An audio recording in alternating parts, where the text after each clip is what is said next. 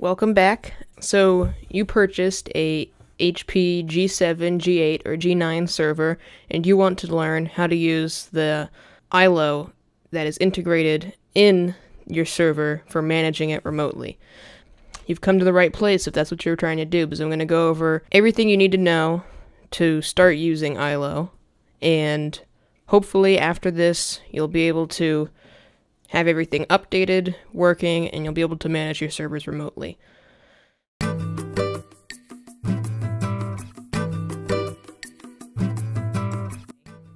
iLO is HP's version of IPMI. It's a little computer on your server that can be used to manage your server. So it can give you remotely manage it. It gives you all of the information about temperatures, allows you to control the power, has a remote console so you can see the server posting, and also you can use it in the operating system too. It's a very useful tool, so I'd highly recommend getting it set up. Everything that I talk about here is going to apply to iLO 3, which is on G7 servers, and iLO 4, which is on G8 and G9 servers. While probably similar, I'm gonna say it does not apply to iLO 5 or anything older than iLO 3, because I haven't tested those. I don't have any servers that have those versions of iLO on them, so I can't say for sure that this will apply, although it hasn't changed a lot, the functionality of iLO, so it might apply, but I'm just saying don't count on it. So the first thing you're gonna want to do, because you're probably buying the server used, is reset the iLO to clear the former configuration. So what you're gonna have to do for that is turn on the server, wait for the iLO configuration prompt to come up, and then hit F8. So I'm going to turn on the server right now.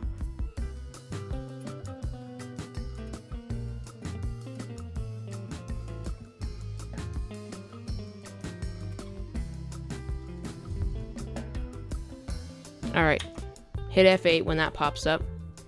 Now, look, it's already here. This is the menu you're going to get, and the first thing you're going to want to do is hit that. The menu already came up, set defaults. I'm not going to do it here because I already have this iLO card configured, so I don't want to reset it, but you don't really need a tutorial for it. You just hit set defaults. It might have a confirmation message, I don't remember. If it does, just say yes.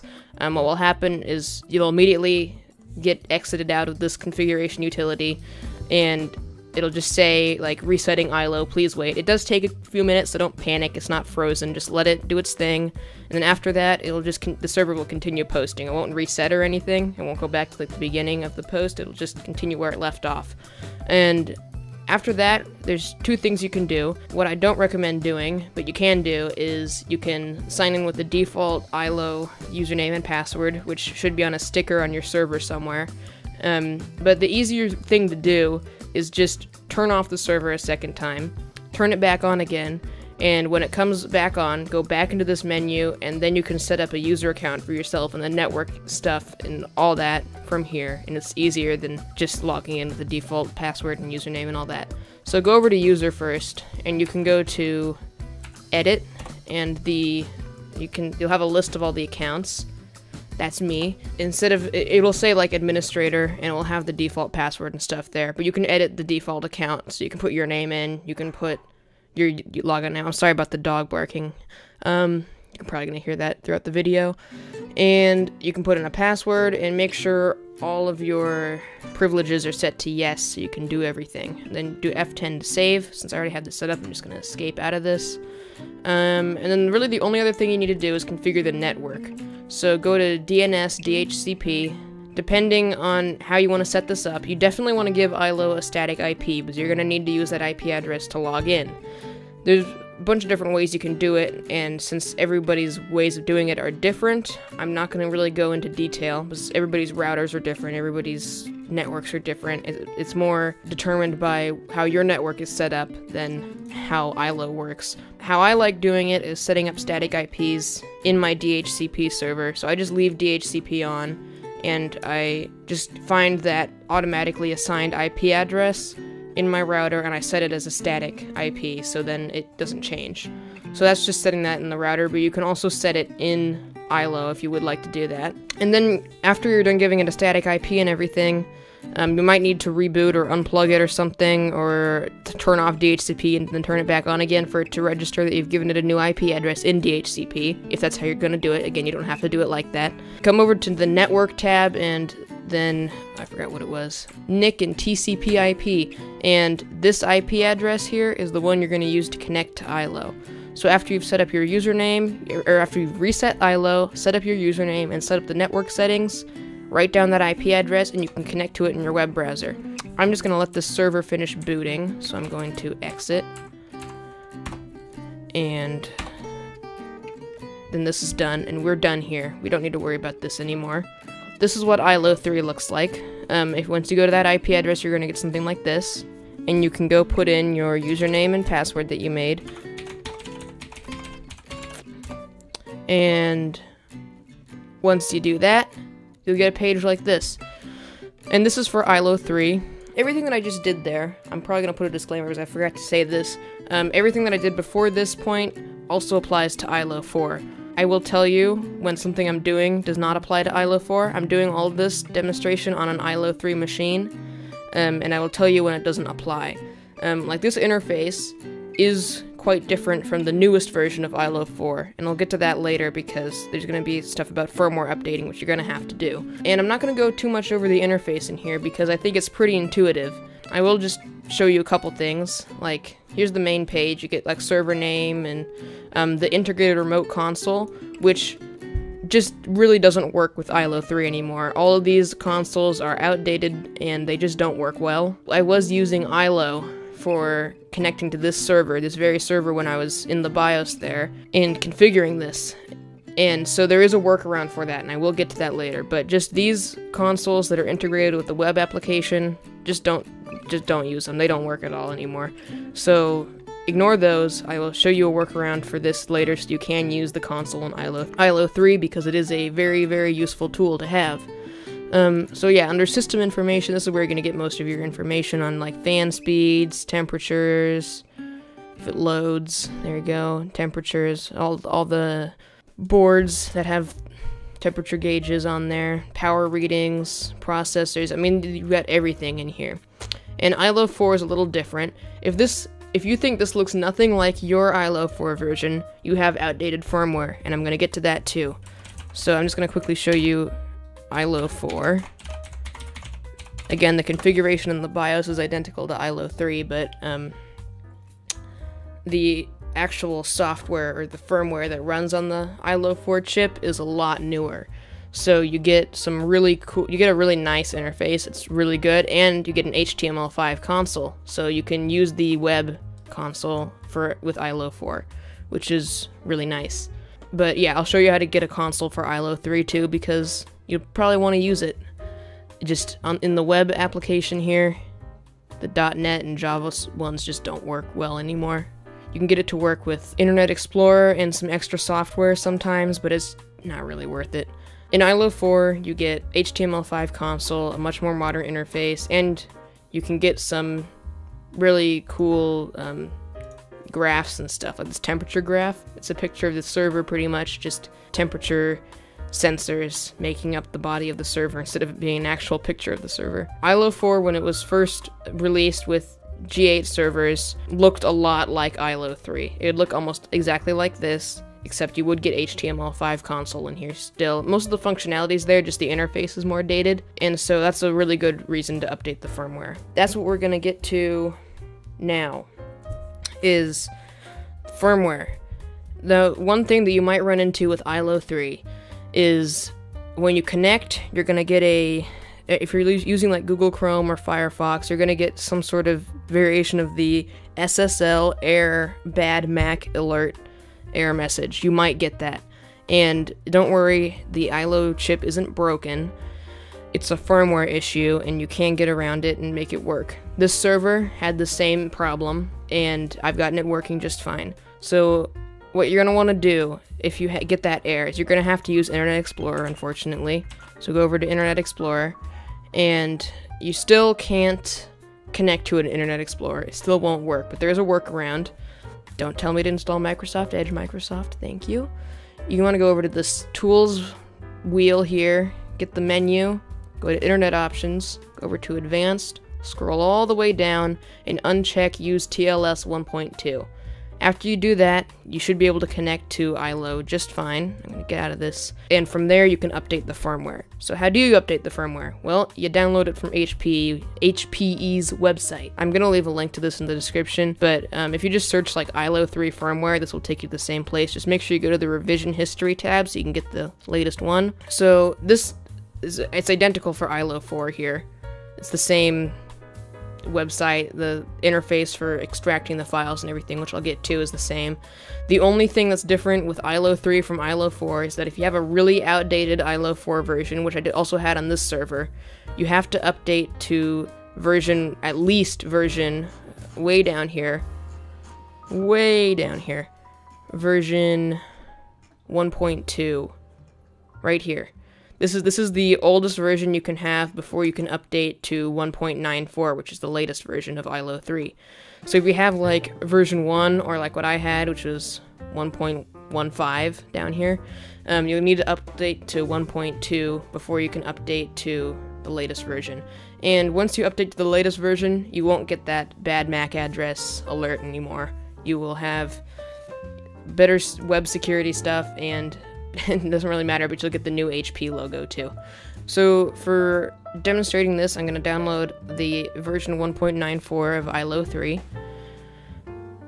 And so yeah, you can click that link, it'll take you to the page. And again, I'll leave a link to all these things that I'm covering in the description so you can quickly get there and update your firmware. And it's downloading down here. So once this is downloaded, there's actually 3 ways that you can go about getting this onto your server. If you have Windows on your server, you'll notice that there is an option to install it within Windows. However, I've never gotten this to work.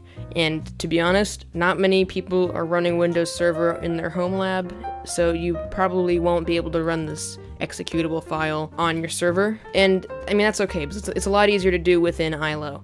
So there's 2 ways you can do it. You can either extract in here, which is fine, but I mean, just the way that I like doing it, just because it's easy, if you have 7-zip installed, you can right-click this executable, go to 7-zip, open archive, and remember you have to have 7-zip installed, and go to AMD64, nope, that's the wrong folder, ignore that.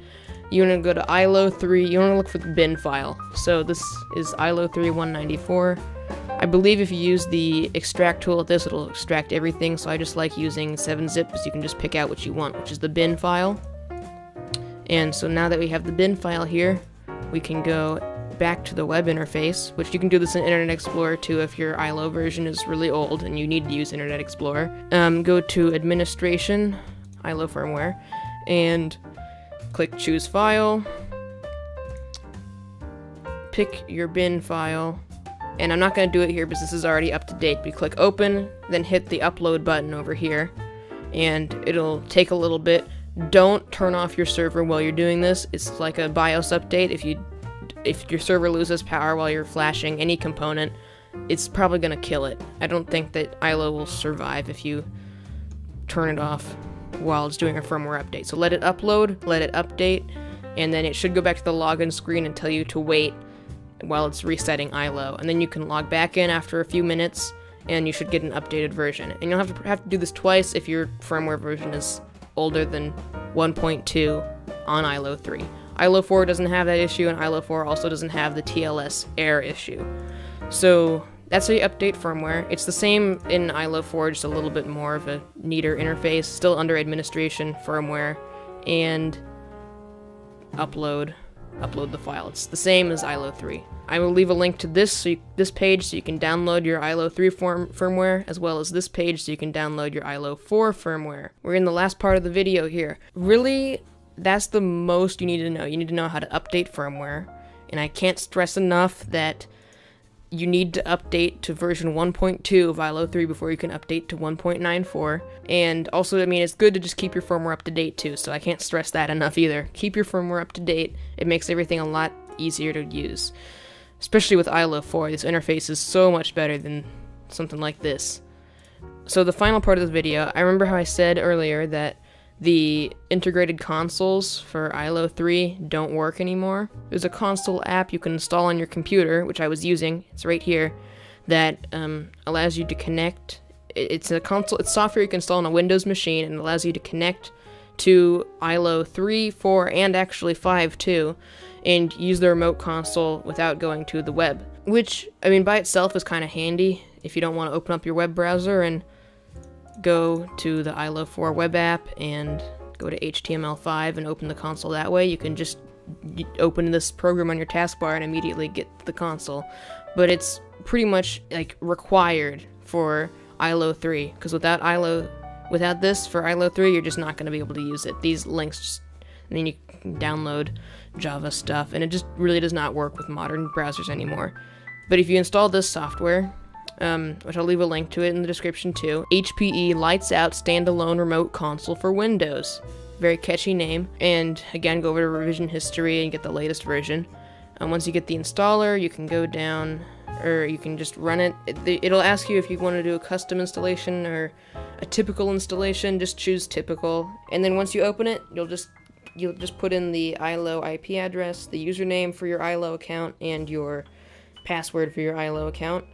Check remember password if you want, hit connect, and you can connect to your iLO 3 server. This is an iLO 3 server, and use the console. On Windows machines, you'll probably get in Device Manager, you'll probably have like a PCI device error of some sort, or not error, it'll be like a PCI device that Windows couldn't find drivers for, something like that. I don't remember exactly what they call it, but it'll be like a unknown device. I'm not sure if it's with iLO 4, but it's definitely with iLO 3 because it happened on this server, which does have Windows on it. There's two drivers you need. You need the iLO 3.4 channel interface driver and the iLO 3.4 management controller driver. You need to install the channel interface driver before the management controller driver, and that'll clear up all of that stuff, and you'll have a clean device manager with all the drivers that you need. I'll leave a link to these in the description as well. And so yeah, that's all you need to know about iLO for now. I mean, I think you can figure out the interface yourself. It's pretty self-explanatory. It's pretty easy to understand. iLO makes life with your HP servers so much easier, so I'd highly recommend updating the firmware and getting everything set up so you can manage your servers from the comfort of your couch or wherever you want to be. Please consider subscribing because I don't have many subscribers and I do like making these videos. So if you want more server stuff like this, let me know. And if you have any problems, you can ask questions in the comments. I'll try to get back to you, and I might be able to help you figure out why your iLO isn't working properly. So that's all I have for you today, so thanks for watching, and yeah, bye-bye.